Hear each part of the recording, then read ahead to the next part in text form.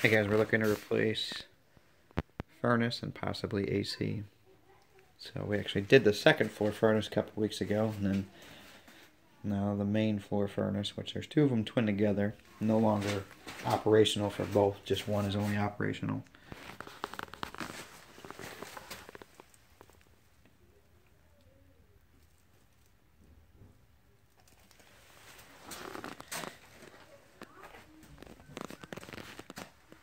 Flue liner is already in place. Got a 5x4x3Y, which will change that out to a T.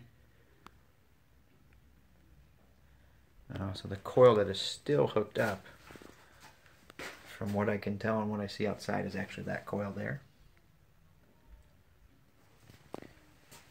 So we got two furnaces twin, two coils, and it's also marked on here not used, but I wanted to verify with the line, so.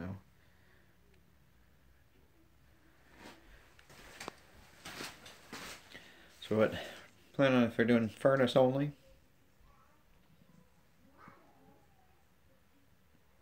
I was looking to do a furnace, turn it to face our way, which I was planning on doing it here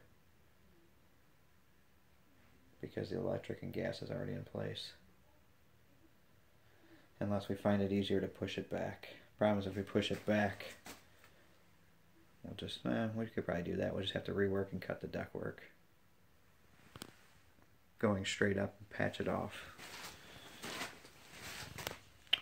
And then we'll just rework the gas and electric over to there. So yeah, if they want to keep AC, we'll just push the furnace back underneath that coil.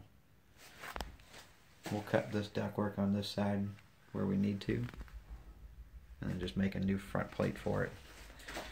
But we'll still face the furnace this way. New return drop with the media on it. Put a new header up there. Whoever did the work before just stuck a piece of metal up there and seal it up. Would seal up both headers.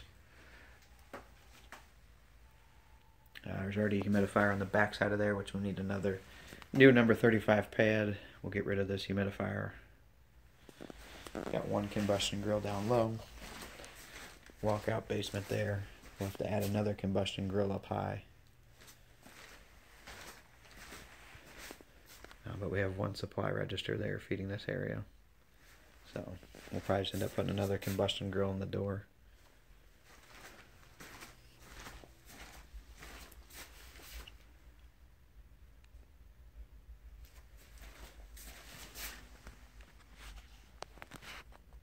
Good luck.